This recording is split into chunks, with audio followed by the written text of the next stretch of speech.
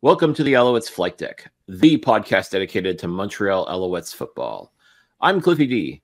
You can find me on X at Cliffy D. And I'm Tim Capper. You can also find me on X at Repact. That's REPPACT. And this episode of the podcast is presented by our good friends over at SportBuff, where if you use the code ALSFlightDeck10 at checkout, you will save 10% off the entire order. So head over to sportbuffshop.com, use the code, save 10%, support local, and come away with some great merch. And the Alouettes Flightdeck is all over the World Wide Web and social media.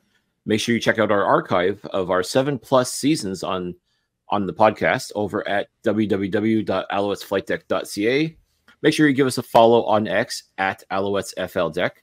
Check out our Facebook page at facebook.com/AlouettesFlightDeckPod. Make sure you check out our Instagram as well at Alouettes Flightdeck, and also Threads at Alouettes Flightdeck. You can also find all of our episodes, all of our Flight Deck lives on our YouTube page at youtube.com/Alouettes Flightdeck. And we are very excited to announce we have a new website address for our store, our merch store. Make sure you head over to www.flightdeckgear.ca and check out all the amazing stuff that we have on sale. A lot easier for you folks to find it. And also, too, that T-Giving promo code is still on the website as well. So make sure you check that out. And we're not on TikTok. So if you're looking for us there, you're going to be SOL. Yeah, that URL was a long time coming. And again, you have until the 30th. The 30th in order to use the T-Giving 23 coupon to save 10%. Even though you won't get your shirts in time for our fan meetup on Thanksgiving Monday, but still you'll be able to rep the show at any time you can. So.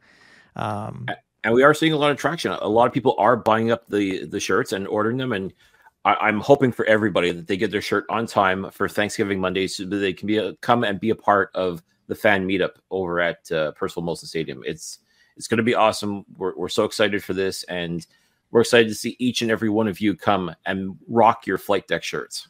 Yeah. And we're getting together our last bits of things that we, all the information and the details that we want to do, but we were looking at potentially doing a raffle for one of the Delta jackets that we have in our possession. We're looking to invite some former Alouettes alumni to drop by and say hey. And obviously, we got the picture taking of everybody in their shirts. So stay tuned to all of our socials for some more information as it comes available. Absolutely. I know we've been looking to try to get a perfect week when it comes to, playing 60 minutes of football, Cliff. Mm-hmm. It wasn't perfect this week versus the Calgary Stampeders, but it was very damn close to being a very perfect week, wasn't it?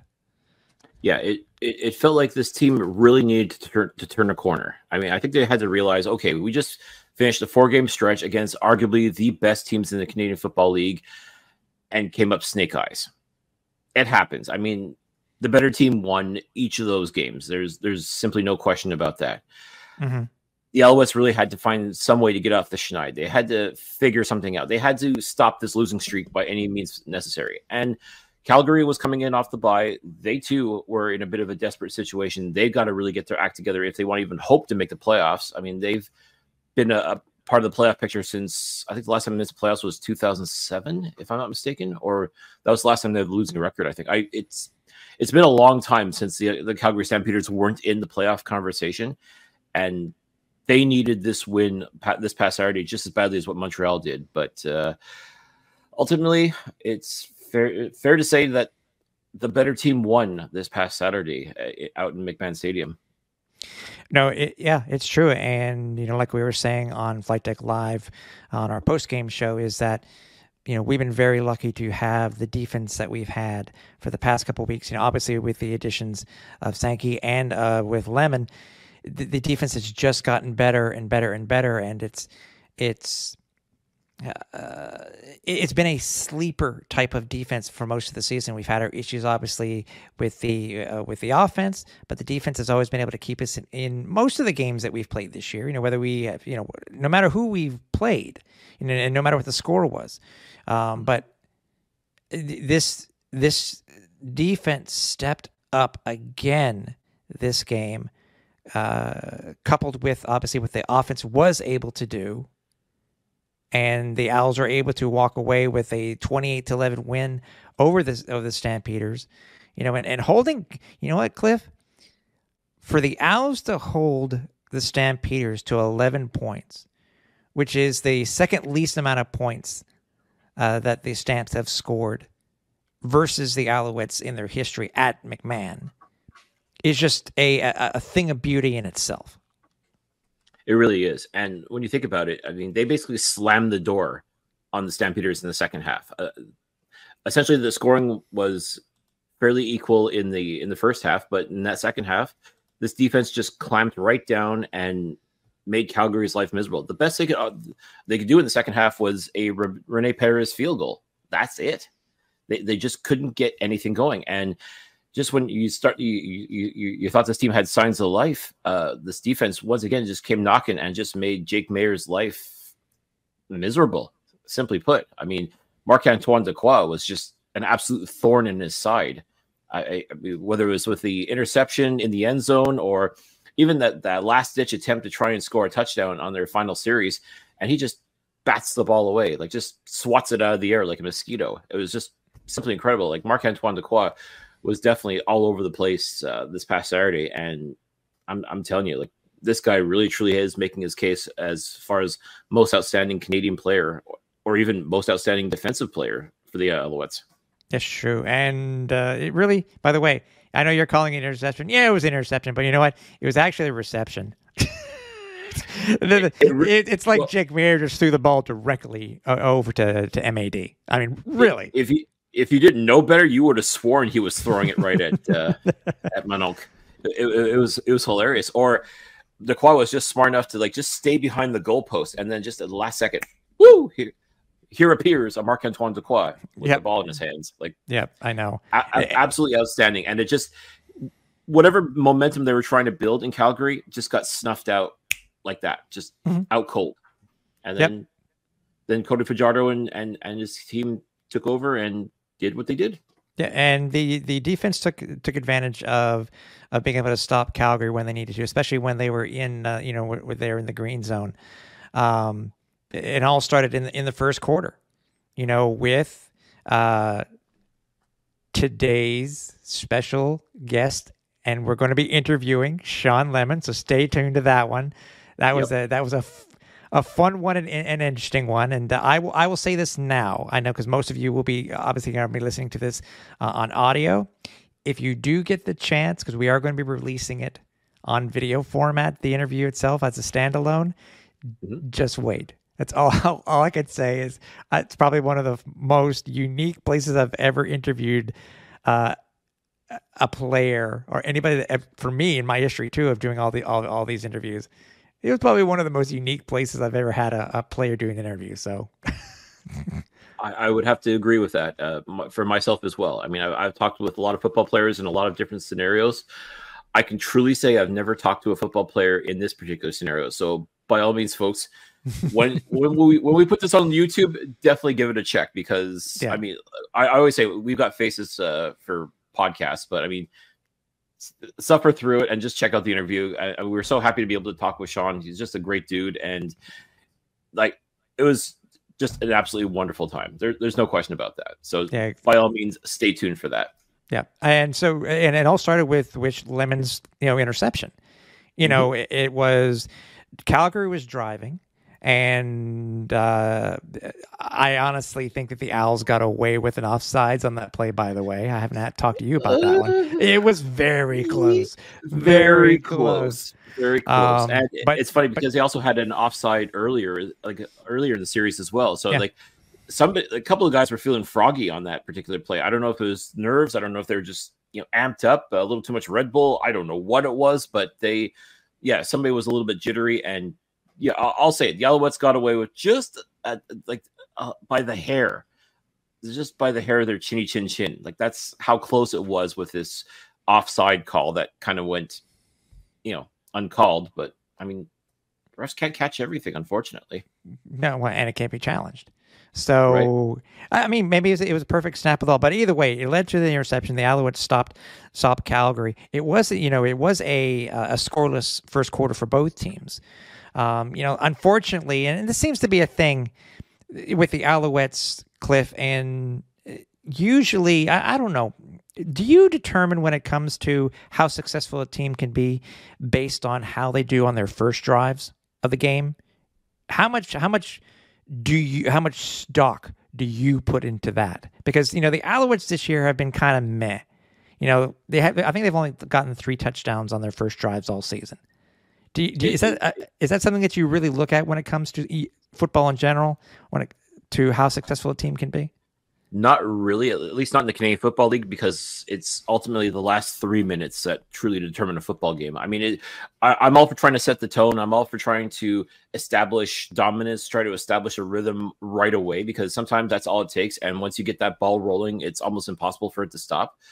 But first drives are not something I tend to take as, this is a precursor of things to come. I mean, it's great as far as setting up momentum, or could go terribly wrong. I mean, I've seen a lot of drives go like that as well, but it all depends. It depends on the team, depends on the players, but no, it's not something I definitely take a whole lot of consideration into myself. But I mean, you just never know. It totally depends on the team, totally depends on the players, but no, it's not something I would tend to take as, is this a precursor of things to come? Is this something we can expect for the rest of the afternoon?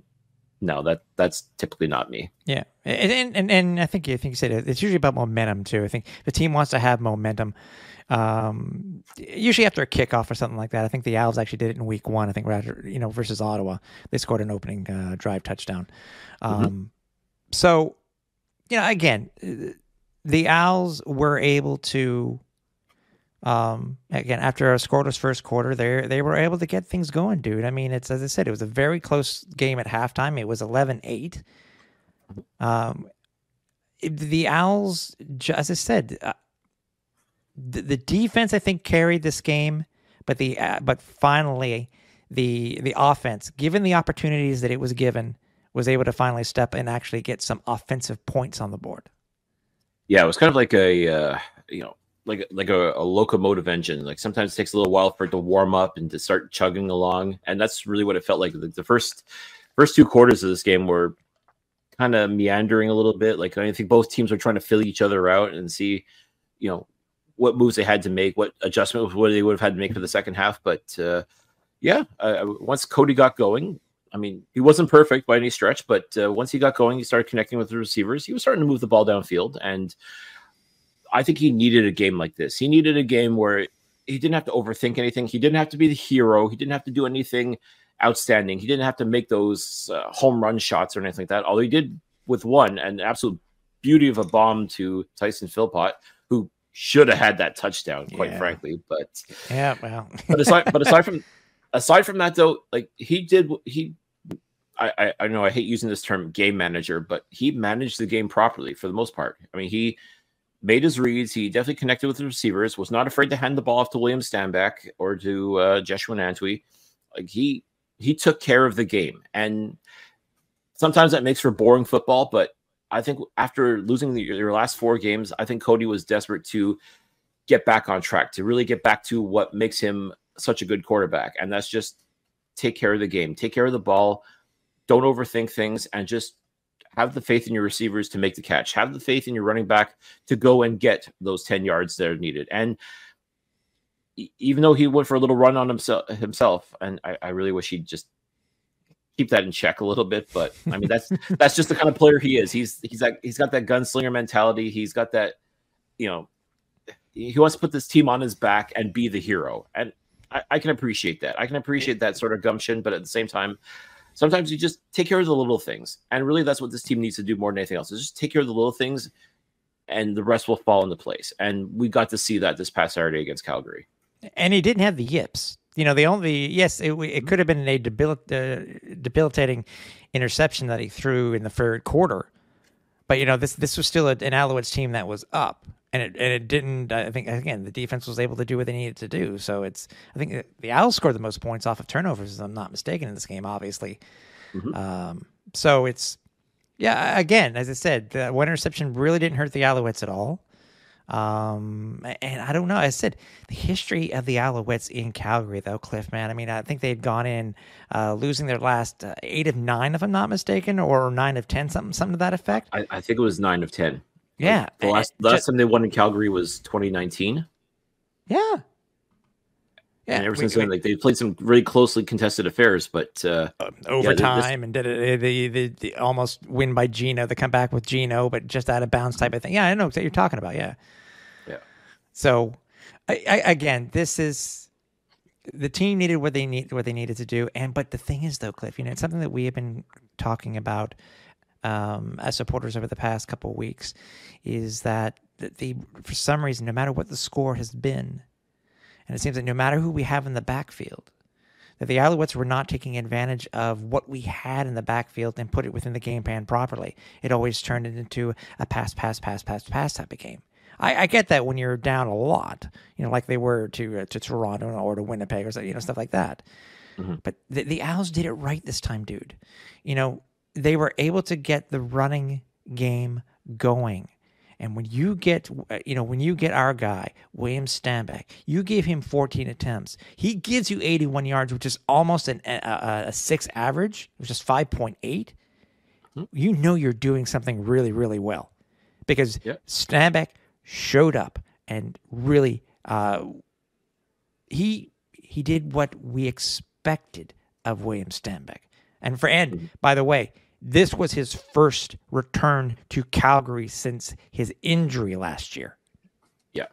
So you had to believe he had this date circled on his calendar for a long, long time. He wanted to show what he could do, and boy, did he ever. I mean, as you said, just outstanding running, scoring a touchdown as well. Essentially, what was the game-winning touchdown late in the fourth quarter. I mean, just you could see the look on his face. You could see the absolute joy, the relief. Like, okay, I got that monkey off my back. As far as what happened in Calgary before, that's in the past. That's a distant memory. Like today, right now, he was the man. Like that was his mindset, and he sure was. He was actually nominated as the Budweiser Player of the Game. So, kudos to him for that. Not a surprise at all. Definitely well deserved. Yeah, he really should. He really played an outstanding game and really was a big factor in this win.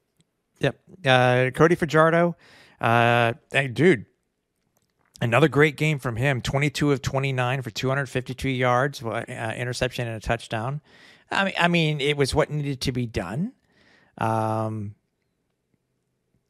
Again, getting it out to different receivers, and it's something that we have been talking about over the past couple of weeks. And you mentioned Tyson earlier. There's finally some sort of chemistry between Cody and Tyson. I mean, Tyson led the team again in receiving yards this week. 4 receptions on 5 targets for 87 yards. That almost touchdown.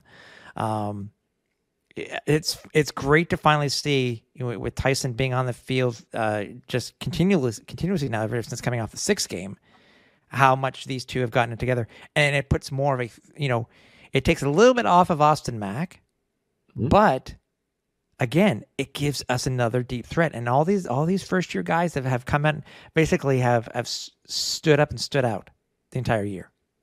Yeah. No, this was the connection that we were expecting to see in training camp, and didn't quite happen that first part of the season. But like into the latter stages of the season, like when the games truly count, this is when you want to see Cody Fajardo connecting with a Tyson Philpott. And I think he truly does realize, oh my gosh, I got quite the weapon here. Like, yeah, Austin Mack is definitely, I would say, his preferred target and probably his first look.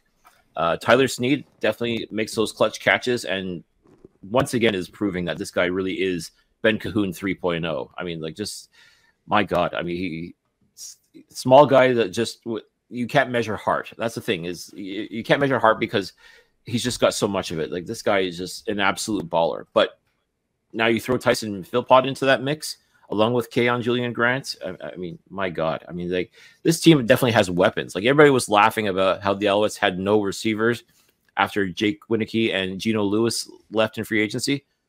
Well, I will put up those 4 names that I talked about: Austin Mack, Tyler Snead, Tyson Philpott, and Keon Julian Grant, up against any other receiving core in the Canadian Football League. And are they the best? Debatable, but they can hang with these guys. You give these guys the opportunity, you throw them the ball, they are going to make magic happen. And that's what you want out of your receiving core. And it's coming together at the exact right time. Like, this is when you want to see where your football players are. You want to see where your talent is. And we're seeing a lot of talent. And the fact that Cody is able to have that connection now with Tyson Philpott couldn't have come at a better time as far as I'm concerned. Yeah, and second leading receiver for the game was Tyler Snead. 6 receptions, 7 targets for 83 yards, and one of those included. And I wasn't able to do the bad Tim. I wasn't able to do the research that I wanted to do, but it also included that very unique penalty, which we had not heard about, which was the grade 2 spearing penalty, which cost Micah Awe and the Stampeders 25 yards on that one play. Yeah, I'm actually really surprised he wasn't ejected from the game as a result, because, I mean, first of all, I've never even heard of grade 2 spearing. I mean, that's in the NCAA, that would be called targeting, actually.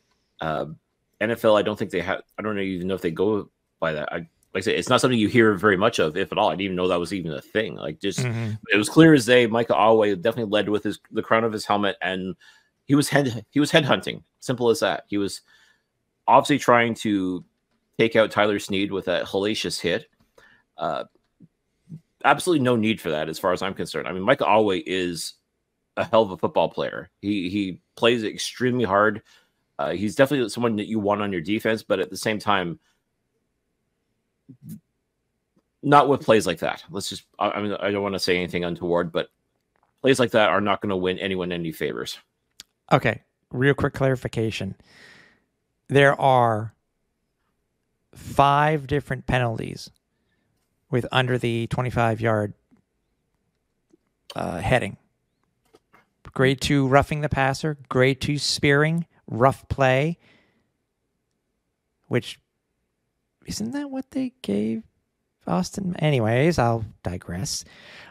Physical, abusive, and official. And then spitting. You get DQ'd, and we've heard of this before. You can get DQ'd for spitting also. Right. Physical, abusive, and official. So that falls under the other one. Mm-hmm. 2 player misconduct fouls, which we both know about. Hazardous equipment. What does that mean? I can only imagine. Don't wear that acid on your head. Rough play. Excessive objectionable conduct. And then 2 grade 2 fouls. Huh. Interesting. It is. To me, though, I'm curious, based off the Austin Mack ejection for that alleged punch that he threw in Toronto. Like, I'm still baffled as to how, if you were to put that up compared to what Micah Awe did, I mean, I don't see a whole lot of difference, other than the fact that Awe's looked a lot more intentional than what Max did, and Mac ended up getting thrown out of the game, whereas Awe continued to play in the game this past Saturday. So it's the wheel of justice, folks. You spin it and you don't know where it lands. It's funny how you determine rough play is 25 yards over, it's considered disqualification. Mm-hmm. You know what I mean? But anyways, so Snead was able to get up from that one. But again, the ball was, and what's funny is KGT first came back, didn't get a reception. He got a target. Sorry, second game back. And only 1 target, no yards. You know, so I mean, everything was. Speaker got into it. Stambeck got into it also, and Austin Mack, 41 yards on 8 targets and 4 receptions. So, yeah, still leading the league in reception yards is Le Big Mac. So, my gosh, what a And it's so funny this week on Twitter, like I think it was TSN Edge had mentioned about the potential of Austin Mack winning Rookie of the Year. I'm like, just about everybody and their mother came on board to say he's not eligible for that. Unfortunately, and it sucks because you look at the numbers that Mack is putting up, and they're absolutely phenomenal for a first-year player. That's incredible, but unfortunately, due to his NFL experience, he does not qualify for being nominated as Rookie of the Year. Unfortunately, if any of the trophy companies out there want to make us a trophy for the Flight Deck Awards Award of the Year, I'll be more than happy to give him the Rookie of the Year. Yep. Our rookie trophy. And you know what? I bet Austin would be thrilled. I think he'd be honored. I'd like to think he would be. He, friend of the show. So I mean, what we'll give him his flowers. If the league doesn't want to do that, then fine. We will recognize him as the generational talent that he truly has become.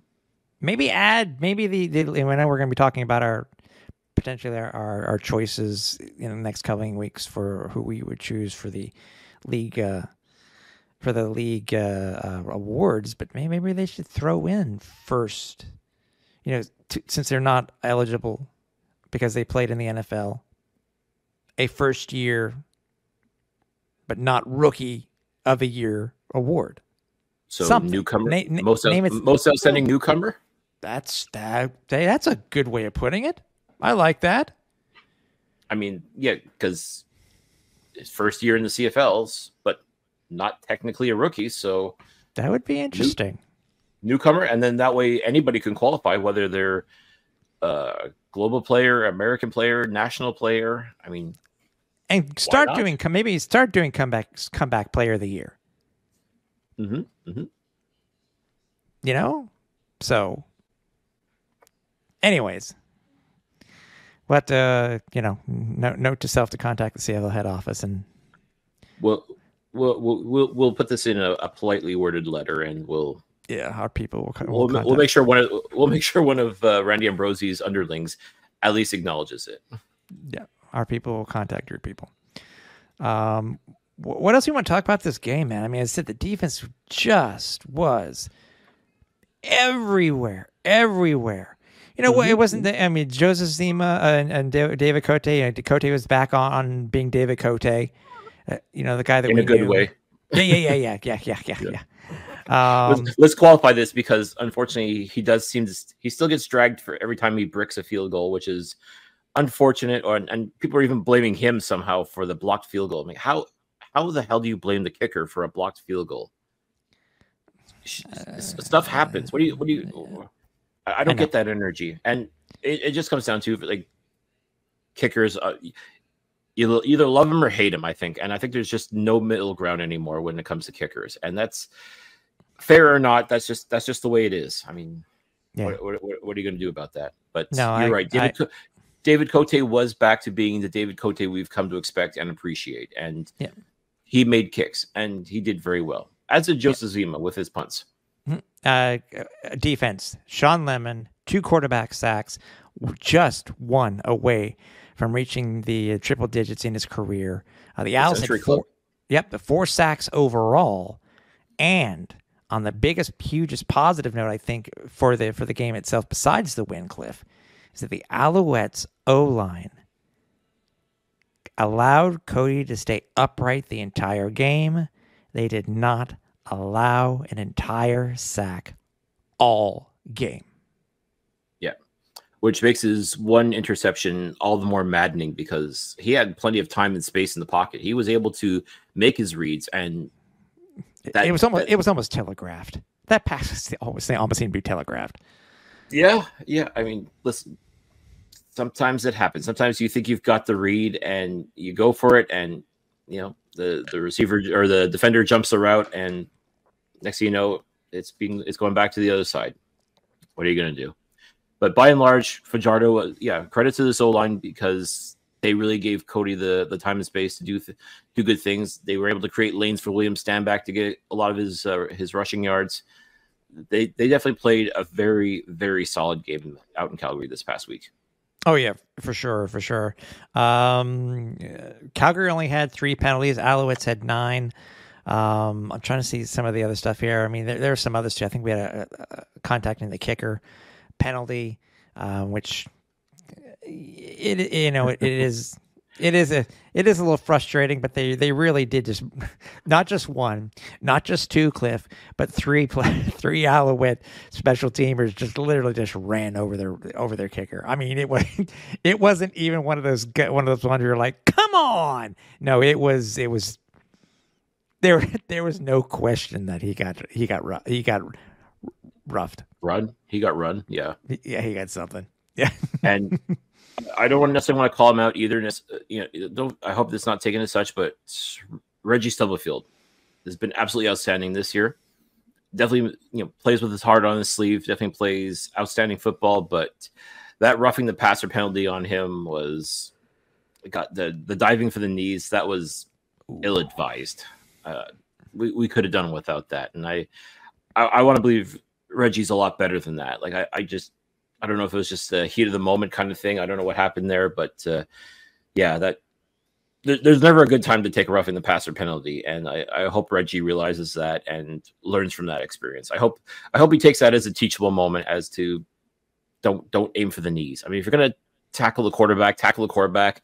You may get called for roughing the passer because if you just breathe on them the wrong way, they want to throw the flag. But don't take a guy out at the knees like that. That's not football. That's not good football.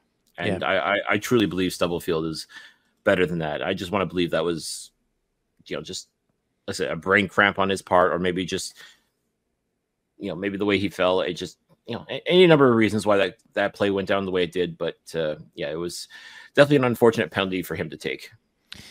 Any last words for the game itself? I mean, obviously with the win, the Alouettes, they even their record at 7-7. They are now 2 games up, so 4 points up on the Hamilton Tiger Cats in the CFL East. Obviously, we'll be talking about it in a couple of minutes after the interview, and we start previewing the game versus the Ottawa Red Blacks in the first game of the home and home. But it was a win that they needed. I talked to you, I think, on the post-game show on Flightdeck Live. I said, what was it right to call it a must-win? And I think we both agreed it was a must-win game for the Alouettes. But I mean, for Calgary too, like they too are also in a playoff hunt, and this loss definitely dealt them a blow for sure. I mean, they're not eliminated yet, but I mean they've got their work cut out for them. I mean, they even had a couple of great scenarios line up for them with BC beating Edmonton, and I think it was with Ottawa beating Saskatchewan. I mean, that if somehow Calgary were able to get the win, they'd be in a much better spot. Whereas right now, because of the loss to Montreal, I mean they're not out yet, but they got a long road ahead, and they got to get something figured out like yesterday. If they want to have any shot of making the playoffs, they got to get their act together in the worst possible way. I know. We said we don't usually give out game balls, but I mean, just for my last comment on the game itself, I'm going to give props obviously to Darnell Sankey. 10 total tackles in this game, dude. Again, something about this defense has changed with the addition of Shawn Lemon and with Darnell Sankey. I don't know what it is. I don't know what type of schemes Coach Noel Thorpe has changed or modified with these two guys in the game now. I mean, on the defensive side of the ball now, I don't know, but whatever it is, keep it up, because these guys have helped. They brought some veteran presence to the team itself, and it's worked out very well. For me, it would have to be Lawal Ugalak. I mean, that guy was just all over the place, and he was definitely a menace as well. Bang on, baby. I agree. Two tackles for a loss, a quarterback sack of his own. He was batting down balls. I mean, for a rookie, my God. I mean, this kid has really, really come into his own the past couple of weeks. And look at the guys he's playing with. I mean, he's being mentored by the Armando Sewells, the Shawn Lemons, Darnell Sankey. I mean, like he's being surrounded by some championship caliber experience, and that's only going to be a good thing for this young man. I mean, you've seen what he done. Like, this is, again, let's not forget, first round draft pick this year, and he has really coming into his own again at the best possible time. And he came in late too. He came in late too because remember he was in an NFL camp originally. Right. Yeah, he came into training camp late, and we didn't hear a whole lot of him to start the season. But like right now, like as I said, this is the time when you make hay. This is the time when you have to start winning football games, and this is when you see where your stars are. And this young man is really starting to come alive. You know, over the past couple of weeks, he has really shown he really belongs on this team. And my goodness, it couldn't have come at a better time. Like I said, with that kind of experience on this defensive line that we have, and then this young man comes in and doesn't look out of place whatsoever. Absolutely outstanding. Like as they say, the rich get richer, and that's exactly what this defensive line is for the Montreal Alouettes. Yeah. Speaking of defense, Cliff, we teased it a little bit earlier in the show. We had quite an interview with one of our defensive leaders, didn't we? We sure did. Very excited to be able to talk to this man coming over to Montreal and just making an impact almost immediately. And it was an absolute blast to be able to talk with him. So now, without further ado, let's go to our interview with number 0 for the Montreal Alouettes, Shawn Lemon. Ladies and gentlemen, we are thrilled to be joined by a member of the Montreal Alouettes' stellar defense, a man who is on the cusp of reaching 100 quarterback sacks in his career. We are very pleased and very happy to be joined tonight by number 0 of the Montreal Alouettes, Shawn Lemon. Shawn, welcome to the Alouettes Flightdeck. Thanks for having me, guys. Sorry for this. The background, I'm getting my work done. I usually get massage work done and stuff during the week to prepare for the game. So I just wanted to make that be known first. It's all good. It's 100%. All good. You got to take care of yourself. And if you don't take care of yourself, who will, right? Most definitely. It's all a part of the process. Now, I'm going to ask first off, before we get to the hard-hitting stuff. Do you really like being number 0? Oh, yeah, I love it. It. It was actually a number that I requested before I signed. So, I enjoy it. I enjoy the number a lot. Okay. Any specific meaning behind it, or you just like the number 0?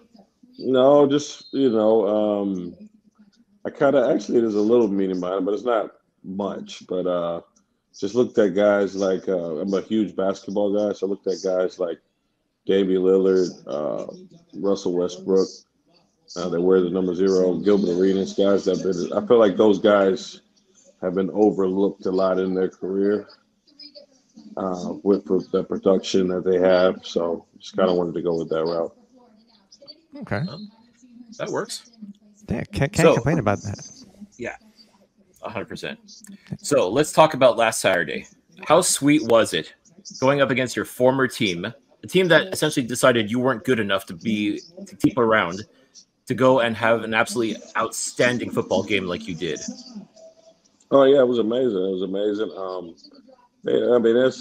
I don't even think it's to that level of them not thinking that I wasn't good enough to keep around. It's just, I'm not entitled to anything. They decided to go with who they went with.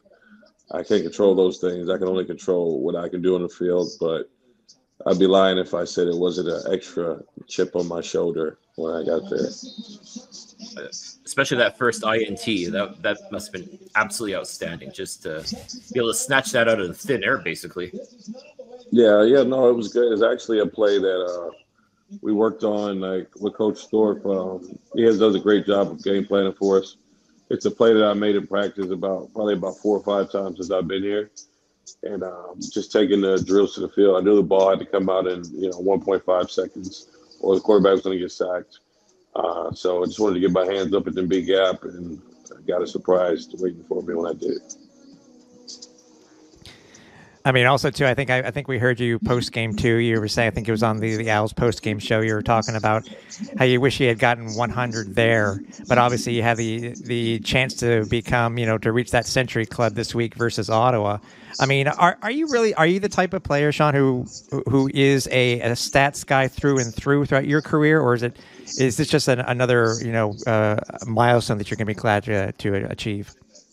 No, I'm a stats guy. I understand the nuances. I'm a football guy, junkie. I love everything about the game of football.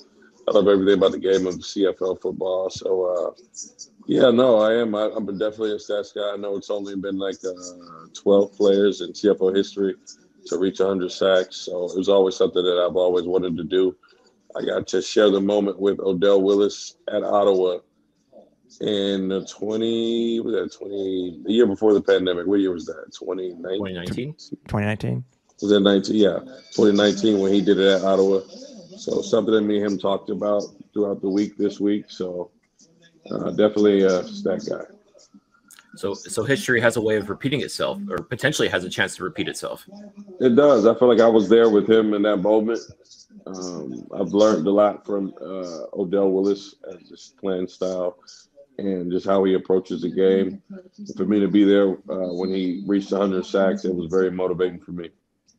And right after he did it, one of the first words he told me was, "I was next." So let's see what happens.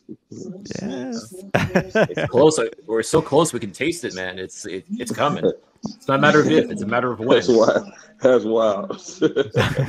Yeah. Hey, what we were curious to know about is that obviously, we knew you were in camp with BC this year, and yeah, you didn't make the roster. And, for not only for us Owls fans, and I'm sure our fans across the CFO would want to know, was why were you basically not picked up right there and then? I mean, was it something that you wanted to bide your time? Was it something you wanted to work on? Or was it just a matter of you wanted to find the right fit, the right team that you wanted to join before you said yes? Answer that question. That's a question for the general managers in the league, or, guys liked who they liked. I had a great camp in BC. I don't understand why it wasn't a talent thing, but, it is what it is. I'm not entitled to anything. They wanted to go with who they went with, and other teams, it's just, I'm just waiting for a phone call, and then after a while, phone calls start heating up. Then I just wanted to decide the best fit for me, and I've been watching all the games, so I liked what Coach Thorpe was doing with the defense here, and I feel like I would have been a great asset here, and that's what I went with. And obviously, ever since signing with the Alouettes, you've just been balling out. I mean, you have made one hell of a difference on that defense from what the Alouettes defense was earlier in the season. You just complemented it perfectly. Oh, yeah, thanks, man. It's like I said, Coach Corbin Irvin, Coach Quick, Coach Thorpe, those guys do a great job of preparing me for games and understanding when I can take my shots and when I could, do the things that I'm great at. So it really a testament to those guys and my teammates for, doing their part as well. Now you got some young studs on this defensive line.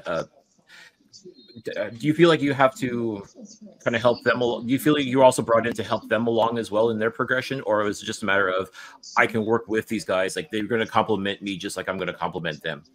Yeah, we compliment each other well. It's not me just helping everybody with things. They help me with things as well. But I do have a lot of knowledge with the things that I've done in my career, so I try to pass on that knowledge to these guys as well. Just to help him out. Like you see development of Luke Wall. He's starting to become into his own. He sits by me in meetings. He's, trying to learn everything he can. And, it's working for him.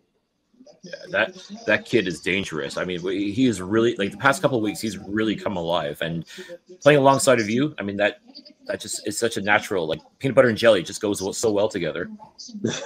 No, it's confidence. That's what I told him. One thing I told him is, it takes time, it's confidence and reps. It's you believing in the moves that you work on in practice and that translate to the games. And he's been putting that work in, and I feel like he's only scratching the surface of what he can be.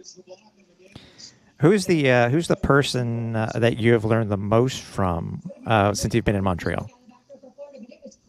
Since I've been in Montreal, yeah. I would say Coach Thorpe. He showed me different ways on how to affect the game. Outside of just sacking the quarterback, knocking down passes, intercepting passes. This is probably the most knockdowns that I've ever had in my career. This is probably the most interceptions that I've ever had in the same season. So I would say him, Coach Thorpe. He's been very influential in my game so far this year. Would you say he was instrumental in you coming to Montreal, or is it just strictly a negotiation between yourself and Danny Machocha? No, he was he had a lot to do with that. Coach Corbin Irvin, I haven't played with him. He's our defensive line coach. So I really felt comfortable with him. I know I could trust him. I know how his football, I know the things that he teach translates to my game. So I just felt really comfortable. Coach Boss, I was around him in 2015 in Ottawa. So I know what type of guy he is. And just getting to know Danny Machocha as well, I just felt really comfortable. Mondo Sewell being here, we were college roommates. We went to college together, Akron for 4 years. So it was a perfect fit. Both former Zips. Impressive. Now, you were mentioning it before, Shawn. You're talking about, your career itself. So obviously you've had a career that spanned, multiple football teams in multiple leagues. I just learned today you played in indoor football, which I had no clue you had done. What actually is keeping you motivated, to continue to play at such a high level? Just my passion for the game. I like to, prove guys wrong. It's for me to be sitting out as long as I've been sitting out. I'm at fifth in the league in sacks. I've been 7 weeks this season. So, I just love doing that. I love doing the unthinkable. So it's fun. As long as I'm having fun and, it's a part of my DNA. So, just keep playing. When my production stops, that's when I'll stop. Yeah. Now, your time here in Montreal so far has been nothing short of outstanding. What's been the biggest takeaway you've had from this team in just I think it's 7-8 weeks you've been with this team now? What's the biggest takeaway you've gotten from these guys to this date?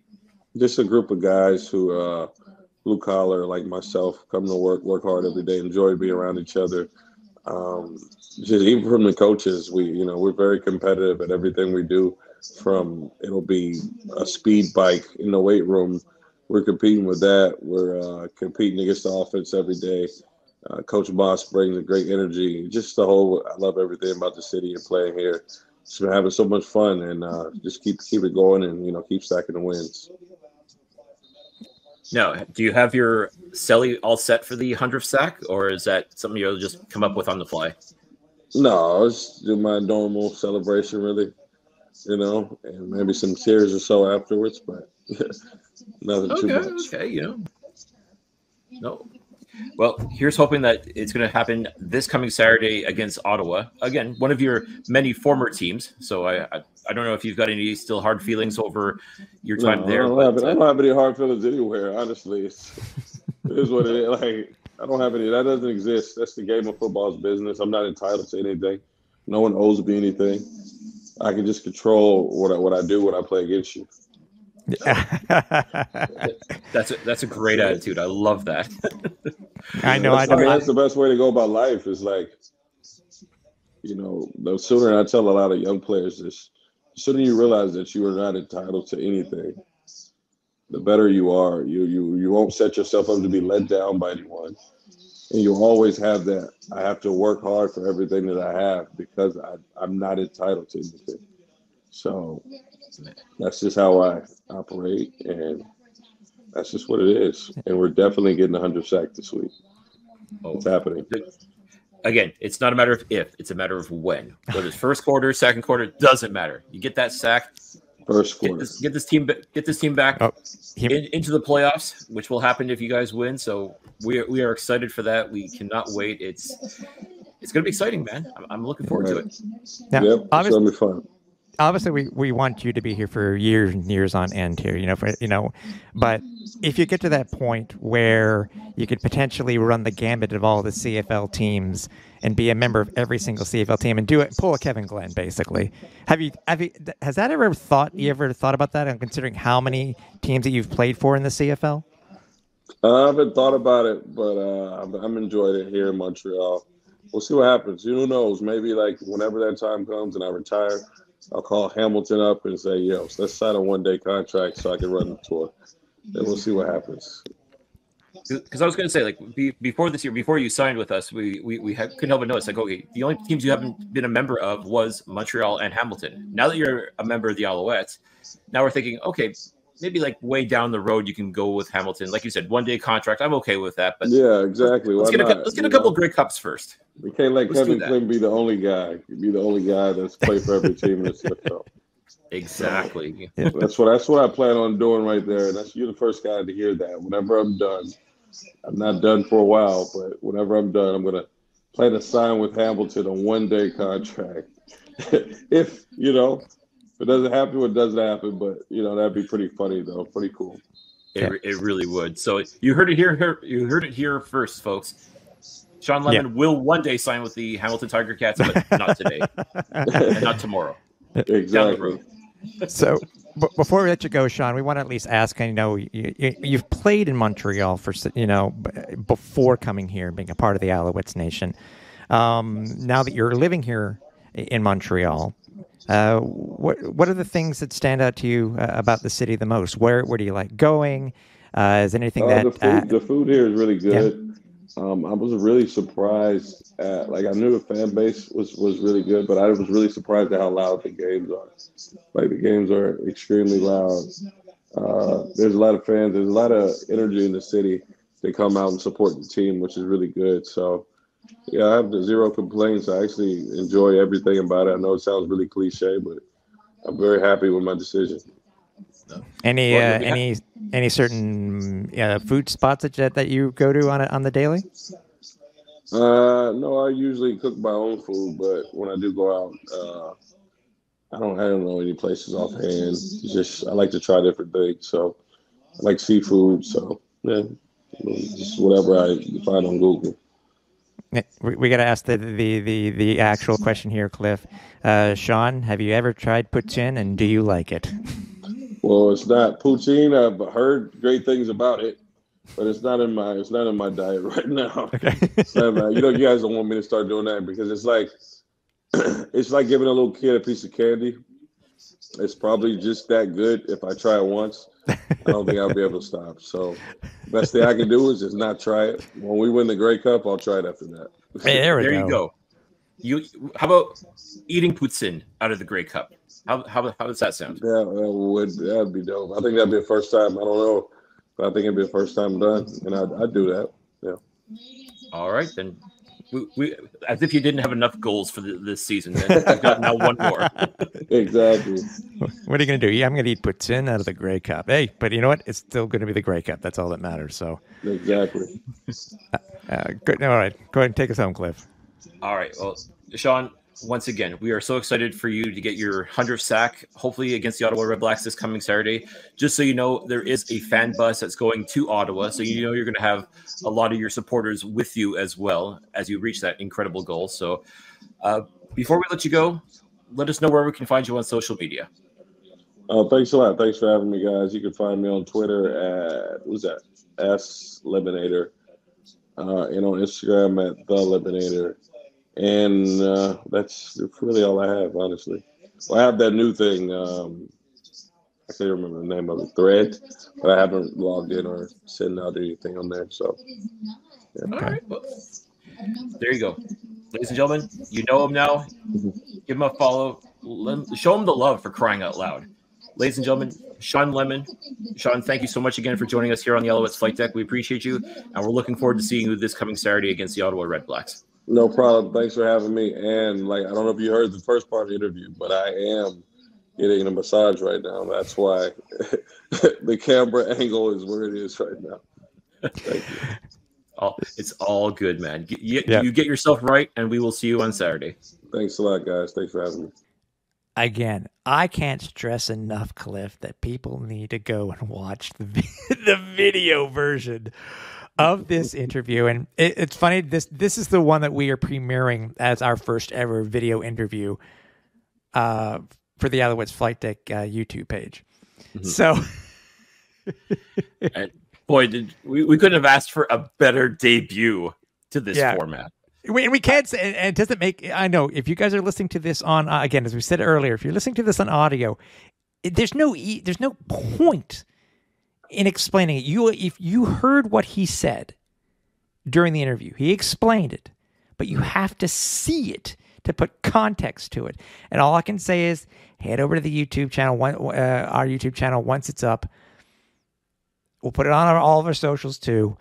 But yeah. But either way, it was fun. It was fun to have him.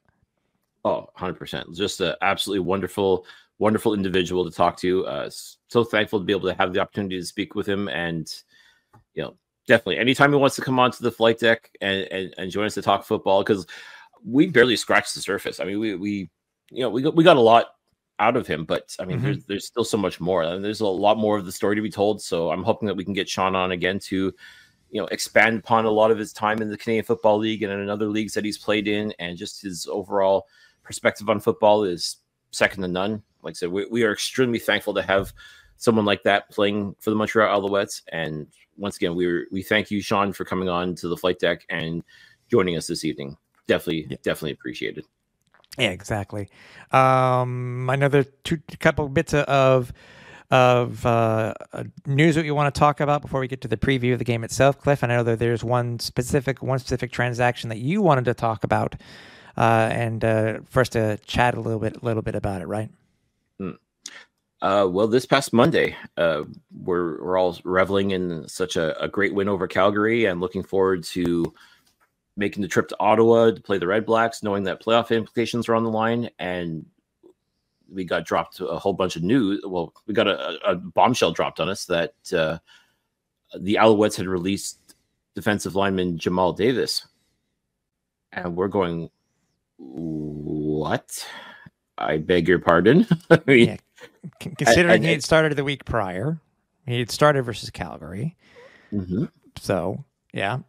And arguably one of the top players in 2022, and even in 2023, was still making his presence felt, which, as I just finished saying earlier, like, this defensive line has been outstanding this year, and Jamal has been a focal point of that as well. What really threw us for a loop was that, and he actually clarified this on his X account, was that he asked for his release. Like, why? Which added more to it. We wanted to know the tea. We wanted it spilled. Okay. And it was a little cryptic in the sense that he just put a hashtag of "know your worth." So the only conclusions we can draw from this is that maybe he was asked to take a pay cut, and he's like, "Nah, not doing that." Can't blame him. He just became a father, so I mean, let's face it, kids are not cheap. Let's see, he signed for a certain amount, and he wants to be paid a certain amount. So if you're not going to give that to him, if you're going to make him take a pay cut, then he's going to take his talents elsewhere. And unfortunately, he did. He ended up signing with the Hamilton Tiger Cats. And less than 24 hours later. Yeah. Ish. But yeah, to sign with your division rival, who, let's face it, could truly use a little bit of help on that defensive line, and they're getting a stud in him. There's absolutely no question about that. It's just so bizarre that he would ask for his release and then almost immediately sign with arguably the biggest rival. I mean, it's concerning, to say the least. Like I said, we can sit and speculate about this all we want as to why he had asked for his release. The only thing I can think of, just based on that kind of cryptic hashtag, was that he was probably asked to take a pay cut, especially when you consider we were just talking about Lawal Ugalak playing outstanding football, and you got Ugalak, you got Brock Gowanlock, both young, talented Canadian players, no doubt. Mm-hmm. Then you got Amando Sewell, Shawn Lemon also on this line, Mustafa Johnson, all top tier players as far as I'm concerned. I don't want to say that Jamal got lost in the mix, so to speak, but I mean, maybe the Alouettes felt, okay, well, we've got all this talent already. Can't keep them all. Can't pay them all too. The big money. So they probably went to Jamal and said, "Listen, this is a situation. We need you to take a pay cut." And probably said, "No, not doing that. No, sir, not doing that." And I can't blame him. Yeah, and again, this all speculation on our part. So I mean, but you and I have mused in the past couple of weeks when it came to the additions of Sankey and with Shawn Lemon, that there may have been there was more money being spent, and it makes me wonder, obviously, if that was one of the if it was a pay cut that he was asked to take, if that was one of the reasons why he was asked to take the pay cut. Also makes me wonder too, how close are we to the salary cap, and or knowing this, who do we have coming off the 6th game that maybe we may have to pay for? Not necessarily on offense, a defense could easily be on somebody on offense. Mm-hmm. So all scenarios, those are all scenarios that it could easily be. But I think, you and I are in the same boat about this. I think again, we haven't spoken to Jamal, so we don't know. We don't know, but when, but only people who could truly go ahead. No. Okay. The only people who could truly speak to this are Danny Machocha and Jamal Davis, and I haven't heard anything from either one of those two. And as a result, all we can do is speculate. As you said, we can assume this is what it is. We don't like to assume necessarily, but until we hear otherwise, until we actually hear from one of them saying, okay, this is the reason why Jamal Davis is no longer a Montreal Alouette, all we can do is just take a look at the scenario, see the writing on the wall, however you want to phrase it. But ultimately, he's now in Hamilton, and we move forward. That's all we can do at this point. We would certainly wish him well. Like I said, great dude. And we'll tell him that in the last Alouettes home game when he's in town with absolutely. Hamilton. So, yeah. And wish him all the best. I mean, except for when he played Montreal, of course. But listen, he did what he had to do. The Montreal Alouettes did what they had to do. We move forward. Yeah, exactly. Also, the Alouettes announced, and it did happen today, but I want to mention it, that the Alouettes did partner with the Mohawk Council of Ganawagi, where a couple of players, Dequoy, Mac, KJG, Frederic Chagnon, were all had a meet and greet of some sorts when over in Ganawagi. For those of you who don't know, that is the reserve over on the south shore of Montreal. If anybody knows the Montreal on the South Shore, if you head over the Mercier Bridge, you'll be heading over in that direction, heading over towards Chateauguay, Quebec. That's the direction that you're heading. But they are able to partner them, obviously, with the upcoming Day of Reconciliation on Saturday. That they wanted to partner again, and this is what they need to do. This is just reaching out and getting it out into the community. I think whether this was part of the National Day of Truth and Reconciliation, just for that, it's another stepping stone of bringing some more people into Alouettes Nation. And I think they just did. Obviously, it's a great initiative, Cliff. And again, it gets the Alouettes out into the public. Agreed. And it's also part of the league-wide initiative as well to recognize the indigenous communities that all 9 CFL cities are a part of. I mean, let's face it, this nation of ours was completely indigenous at one point, and now the Canadian Football League and its cities are taking part in helping I guess, shed a light, if you will, on the National Day of Truth and Reconciliation. We're seeing a lot of these initiatives. We're seeing a lot of the teams, too, also indigenizing their logos. And I believe on Saturday, every team that's playing is going to be wearing orange and white jerseys in recognition of this. And they will also be available via a silent auction afterwards. Yeah, for pregame. They're wearing them for pregame warm-ups. Yeah. Yes. Sorry, I should make that clear. Yes, it's for the warm-ups. They'll be wearing these jerseys, and then they'll be auctioned off for charities. And just an absolutely fantastic initiative, I should say. Yeah. It's definitely something that I'm a big fan of. I definitely think that this is something that behooves everybody to be a part of, and especially when it comes down to education more than anything else, because there's still a lot of people that just simply don't understand what this day is all about. Mm-hmm. And if it takes a CFL team to go out into the Indigenous community and, as I say, reach one, teach one, like to help understand as well on their perspective what they need to do to help make things better and to help have that understanding for everybody. It's a great initiative and something that I definitely am pleased to see that all 9 CFL cities and their teams are a big part of. Yeah, I like the way you put that. Reach one, teach one. That I love how that sounds. I really like that. This is still a relatively new thing, the National Day of Truth and Reconciliation, and there's still a lot of people are like, well, why are we doing this? I think it's year 3. It doesn't matter. Actually, it doesn't matter how many years it is. It really doesn't matter how many years it is. The main thing is that it is a thing. It's a thing. It's something that needed to be a thing.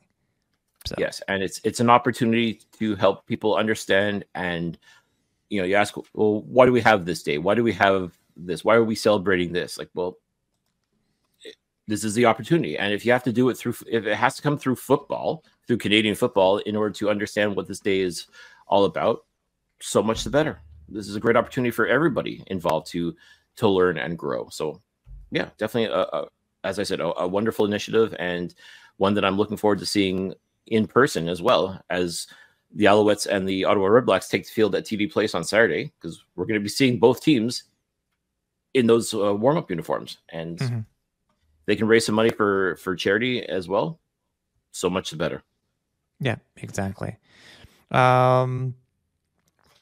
The practice report was interesting this week. I was talking to you earlier, and I don't know if it was a CBA thing or not, Cliff, but the Alouettes only had 2 days of practice this week, considering that, even though that they had their game on Saturday, I know they had a travel day back, and maybe that works into it or something like that. But I'm surprised they had a 2-day week rather than a 3-day week for practice. But either way, this was, as we were taping, this was the Alouettes' first day at practice, and It was interesting to see who did not practice. It was, we learned that Chandler Worthy did not practice because of an ankle issue. Austin Mack has a thigh, and we saw potentially a little tweak there during the game versus Calgary. So maybe that's what he still get, a little bit of a nagging injury. And then also there is Cordell Rogers he did not practice either because of a foot. The only person we haven't seen on this list in a couple of weeks, obviously, is we were expecting the return of Reggie White Jr. It's very possible that we may have to wait a couple more weeks. Maybe there was something that we don't know about, and he isn't 100% ready, and they don't want him to push him because of that particular reason. Because you can understand with the injury that he had, you don't want to push anybody back before he comes back. And this is just speculation, what happened with Greg Ellingson. Very similar to, I'm guessing. We don't want that to occur. So, going into this game, the Owls themselves, obviously, we got the fan buzz coming in. The game starts at 4:00. This is a... We talked about it before, where this is these next 2 games, the home and home series versus the Red Blacks, are games that, especially with the opportunity of where they are within the playoff standings, because with a win, they will clinch a playoff spot. They won't clinch second place because it depends on what happens with the Tiger Cats this next week. But the Owls can't sleep on these 2 games at all, because we've seen, I think just as early as 3 seasons ago, that the Red Blacks basically knocked the Alouettes back when it came to a playoff spot, because they lost in the last game of the regular season at home to them. And in the history, and I can't keep mentioning it too. You can't forget Canada Day way back when. The Owls cannot look past the Red Blacks even for a second, considering that they have them back to back, and considering where they are in a playoff race. No. And one thing we can't forget too is that the Alouettes have not swept the Red Blacks in a regular season series since 2014, which was the first year of the Ottawa Red Blacks, when they went 2-16. They were the expansion team. They played like an expansion team, and that was it. But ever since then, Ottawa, for the most part, has had their number. Now, over the past couple of years, like I'd say within the past 3-4 years, yeah, things have not been good in Ottawa, but still managed to win at least one of those games, whether it's a 3-game series or a 4-game series like it has been the past couple of years, with both games being split equally at TD Place and at Percival Molson Stadium. Yeah, Montreal has won the season series for the most part, but it wasn't a complete sweep. And this Ottawa team, just when you think they're down and out and they, it's another dumpster fire and things are bad, they go out and they win games quite handily against the Saskatchewan Roughriders. Now, does that mean Saskatchewan's a bad team, or maybe Ottawa's not as bad as we think they are? Is it both? Is it neither? It's so hard to tell. But as you said, Montreal cannot afford to take this game lightly. They can't afford to take next week's game, the Thanksgiving Day game, lightly either. Ideally, you want to go into TD Place where you haven't lost. I think it's 8 games in a row now that the Alouettes have won in Ottawa. Yep, 8 straight. You want to keep that streak going. You want to keep that going. You want to punch that ticket into you want to punch your playoff ticket ASAP. And you're right. It won't be a guarantee at second place, but at least make the dance. Get in there, get that X next to your name to start with. And then go from there as far as whether it's going to be second place and make sure you secure that home playoff game. One thing at a time. Just get into the playoffs. That should be Montreal's goal. I have to believe that has to be their thought. You talk about going 1-0 every week. That should be Montreal's thought, is go 1-0 this week and you get a playoff spot. Whereas Ottawa, they're not mathematically eliminated. No matter how bad things have been for them recently, I think they finally ended a 6-game losing streak against the Rough Riders. Yep. They still are in playoff contention, believe it or not. I mean, they're not mathematically eliminated. They like Calgary, like Edmonton, they got a lot of work to do. They got to have a lot of dominoes fall a certain way if they want to make it into the playoffs, but they are still in contention.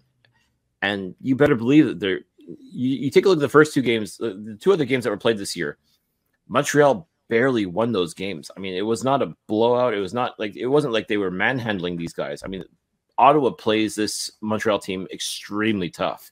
Yeah. And you could almost say that they were very lucky to win that last game with that last second Caleb Evans touchdown run. I mean, by all rights, Ottawa should have won that game, and I'm very surprised they didn't. I mean, they're going to have to be thinking about that as well this coming Saturday. And if only to keep their faint playoff hopes alive, they're going to come full bore at this Alouettes team. And all you can hope for, Alouettes Nation, you're packing a bus full of fans to come to Ottawa to see the game. You want to play hard for them. You want to show them that they didn't waste their time and their money on this adventure.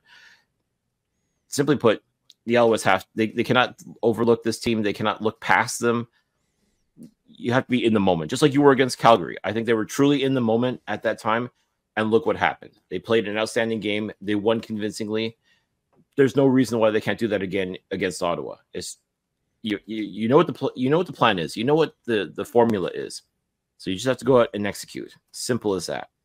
Yeah, exactly. The line has been fluctuating a little bit for this game itself, Cliff. The Alouettes are currently a 2-point favorite with the over-under of 48 points. But this, I mean, Ottawa has some guys coming back. I mean, they got Monty Hunter coming back. They got Javon Santos-Knox coming off the 6th game. So they have some of their guys back. That haven't been around in a while, so they'll be up for them, obviously returning. So it's, again, these are games that the Owls can't sleep on. Obviously, this will be, they've gone back and forth on who's going to be starting at quarterback. It'll be Cody's turn this time in Ottawa. So, again, they just need to stay the course, play 60 minutes.